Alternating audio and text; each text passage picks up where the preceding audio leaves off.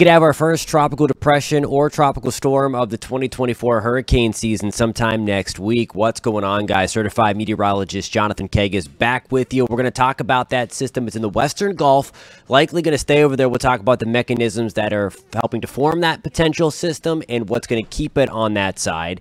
Then we're going to look a little bit to the long-range pattern for the rest of June to see if the Atlantic is starting to wake up or if we still have some time to go before we start to see that flurry of expected storms as those long-range seasonal forecasts have called for quite some time now. And then we're going to focus on the big-time heat wave coming to the Northeast. We're talking triple-digit heat without the humidity factored in, so we're going to break all of that down.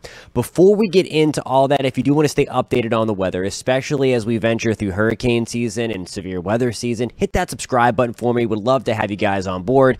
Also, post in the comments what the weather is doing where you're tuning in from. Would love to see that and have that weather conversation with you guys. All right, we're going to start things off with the National Hurricane Center tropical outlook over the next 7 days. Now, Invest 90L, the first invest of the season, that's this thing here that helped to bring South Florida all of that insane, devastating flooding over the past 3, 4, 5 days. That is continuing to work its way up and out. This is likely no longer going to develop. Has a 10% shot over the next 7 days, so not completely zero, but the window is pretty much closed on that one. Then we have this orange little bubble here. It's going to be born out of what we call the Central American Gyre, that we could get enough spinach, we could get enough congealing of these thunderstorms for this to become an actual tropical system over the next 7 days and really to the early and middle part of next week. So we're going to get all into that, and we're going to talk about why that is. And what I want to focus your attention on is the atmospheric moisture. This is one of the ways that we can kind of track these things. But over the past couple of days, we've had that fire hose of purple. And on the scale here, the red and purple indicate that very high moisture content in the atmosphere. We had that fire hose over South Florida. We had that dip in the jet stream. Whoops, didn't want to move the entire earth there. The dip in the jet stream helping to lift all of that tropical moisture from the Gulf and the Caribbean right on into Florida.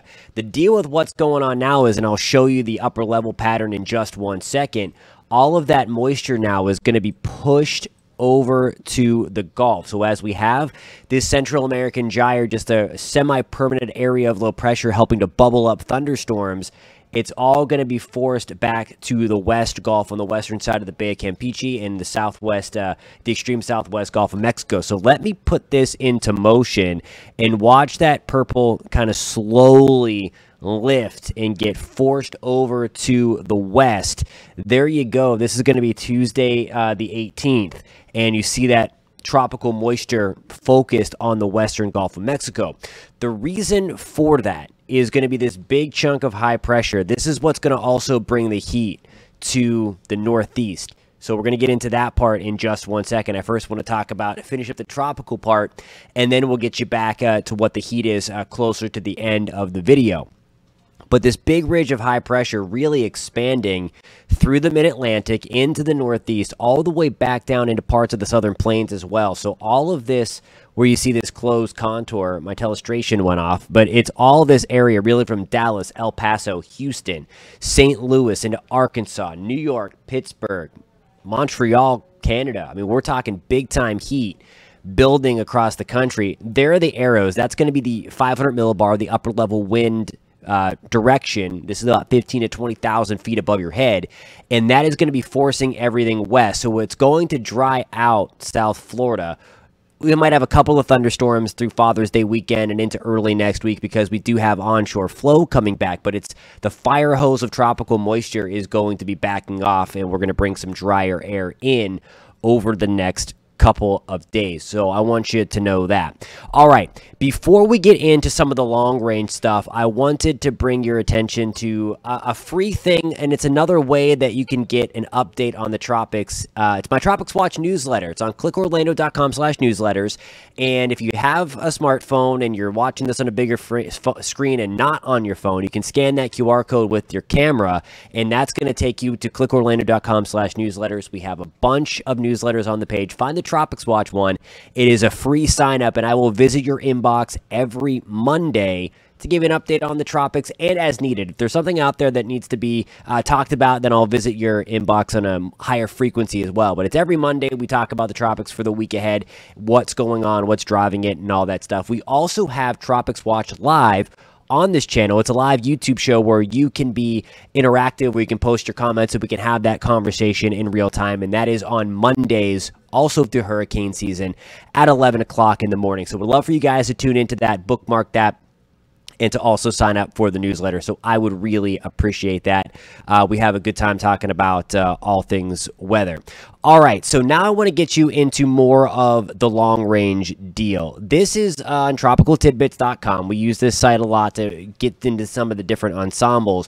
And what we're looking at here is the European ensemble here, where you see a bunch of these teeny tiny numbers. That's the pressure. When it's red, it's low pressure. When it's blue, it's high pressure. And when you see the darker yellows, that means that there's a pretty high consensus of where that thing could go, if there's something there. And in this case, this is going to be on early in the morning on Wednesday, June 19th. Okay, so we have a bunch of little numbers. So that's a bunch of the ensemble members. Just like a band, the ensemble makes up the model. Different initial conditions put into those things so that we can get a wider range of outcomes to see the likelihood and to see kind of a range of outcomes rather than one point like just an operational model would. But nonetheless, certainly painting the picture in the Western Gulf early to middle part of next week. A lot of little numbers popping up there, and you see the bright yellows, and would favor a landfall somewhere in western Mexico, maybe as far north as extreme central Texas. Now, one of the things that I will say with this is that there's still a very, very wide spread when it comes to that. So that's one of the things that we're going to watch. The other thing is it may not be all that strong. It's going to come off as very wide, a very large system, and a very unorganized system. So it's going to need time to kind of congeal and organize. Regardless of its strength, though, anybody that lives in Mexico or lives in Central America knows that a few days of thunderstorms can cause flash floods and mudslides. So that's really my main concern here, no matter what the strength of this thing is, for our friends in eastern Mexico, maybe as far north as San Antonio or getting into Galveston area as well, if it lifts that far north. That's something that we're going to fine-tune as we get into next week. The thing that I wanted to show you here is further out into the future. Look at some of the numbers pop back up, and we have a little yellow thing start to emerge, meaning that we do have some European ensemble members hinting that there could be a secondary system born out of this Central American gyre as we go into the upcoming weekend. So not Father's Day weekend, but the 21st, 22nd, 23rd time frame, and then focusing on the North Gulf Coast. Now, that is a lot, that is far into the future, but it is the pattern. This is something we talked about weeks ago, that we do have an MJO pulse coming through. We have the Central American gyre spitting out thunderstorms. So it's something that we would watch for. The other thing that we're going to watch for is where this big chunk of high pressure is. So I mentioned about the blues representing higher pressure, and we have that right here. As this chunk of high pressure starts to back off and retreat, that could allow, as this first one would stay in the Western Gulf, this would allow for the counterclock or the clockwise flow around high pressure to lift up that tropical moisture and potentially send it towards the North Gulf Coast, maybe depending upon the timing of that, back to Florida. So all of that would be in play if a storm does get going. The GFS ensembles paint a similar picture. There's that junk again coming our way early to middle next week. It could be a depression, could be a storm. Regardless, the potential for some very heavy rainfall and flooding in eastern Mexico. And then it also highlights, at an even higher probability, more of those numbers popping up, indicating that, again, the ensemble members are going to argue anyway for another system to be born out of the extreme Western Caribbean and lift up, or right around the Yucatan Bay, Campeche area, and then lift up. So there's a couple of things that we are going to watch when it comes to the next couple of weeks. So there is the QR code again. Just going to switch back my computers so that we can go forward with the heat coming to the northeast. So you can download that app again, or download the newsletter. Speaking of app, the Pinpoint Hurricane app, search WKMG in your app store. That's going to take you to a free hurricane app. If you like tracking the hurricanes and tropical systems and stuff, it is the best app. It is our app based out of Central Florida, but it is really for everybody because it's on the tropics. If you want to stay updated for that, search WKMG in the app store. It's going to be the Pinpoint Hurricane app, and it's the best app on the market for that. It's free. Anytime the Hurricane Center issues anything, name something, designate something, something becomes a depression, you're going to know about it, and you can interact with it. So that's another kind of little spiel there to download that. And again, it's all free. That's the important thing. All right, so on to the heat. We touched on this a couple days ago. Look at that, 99 in Pittsburgh. That would be a record. That's the red box there. When you see the boxes turn red, that means a record is going to be threatened or broken. When it is orange, that means we are above average. No blue on the map. That would mean below average temperatures. But you see it there. That's Monday. Look at that, 99 degrees in Pittsburgh. Look at that forecast. 102 in Pittsburgh. That would no doubt be a record. It's difficult to get triple-digit heat up here. Syracuse, 97. That's forecast to be a record. 98 in Columbus, 98 in Cincy, 95 in Detroit. All of those would be records on June 18th. And then there we go, another day of triple-digit heat in the Steel City. 97 degrees in Syracuse. Sorry for my friends in Burlington. My telestration chart there was hiding you. 95 is the forecast in Burlington, 95 in Philly. 98 in Cincy, more record heat in Columbus. So it is going to be really, really hot.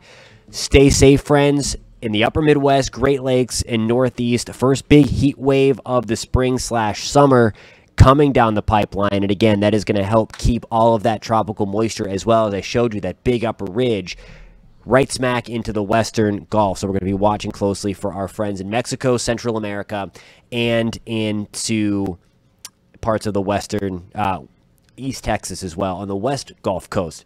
Directionally challenged as I try to say that in my mind. Alrighty, guys, thank you so much for tuning in. If you found this content helpful, please hit that thumbs up button. Again, if you want to sign up for all those newsletters, that would be awesome. We can have this weather conversation. That's why this channel is here, to talk about the weather in an informative, scientific way where there's none of that hype and fear-mongering. So we'd love it if you hop on board and join the team, hit that subscribe button, and we will catch you next time.